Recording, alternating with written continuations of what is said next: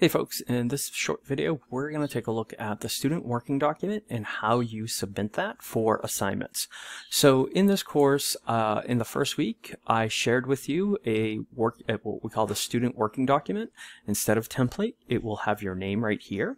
And as I mentioned in the video about this, this is where you will be composing your work, where you'll be kind of pulling together the different pieces for many of your assignments. So your reader responses, your article analysis, selection, your reflections, and your other papers herein. So when it's time to do one of those assignments, and in this case, we're going to do the reader response, you will come here, you will read each prompt and do the prompt as it's guiding you to go through. So in this case, set a 5-minute timer and respond to this prompt.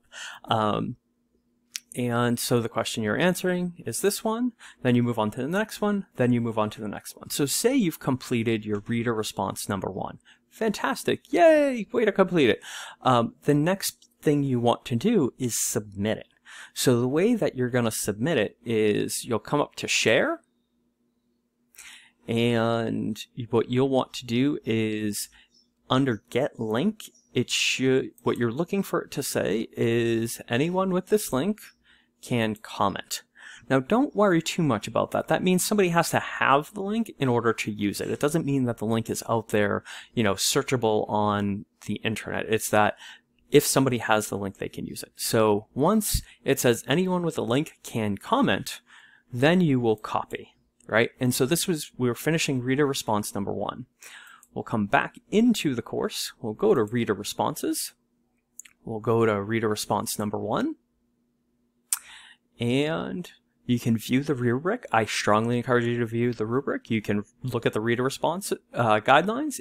Please look at those if you have not yet. And then you're just going to come here where it says text submission and write submission. And you're going to just drop the link in there. Now, if you want to really be helpful and save me an extra second or two with each of your submissions, I would recommend highlighting it and then selecting right here where it says insert link. And then where it says link path, just select that. And where it says target, put new window. Select insert. And now when you submit this, what you've told me is for reader response number 1, this is the document. It is all set and ready for me to go and take a look at. If it's good and ready to go, if there's any comments you want to pass along, like, I had this concern, or can you double check what I said about X, whatever, that's great. Then you're just going to hit submit and done. That's all that I need for you to submit so that I can go in, take a look at it, and provide you feedback.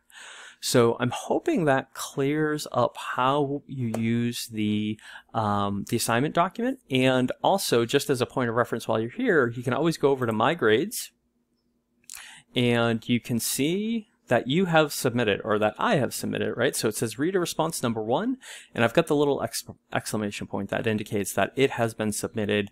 I am done with what me as the student would need to do. All right, hopefully that's useful. Let me know if you have questions.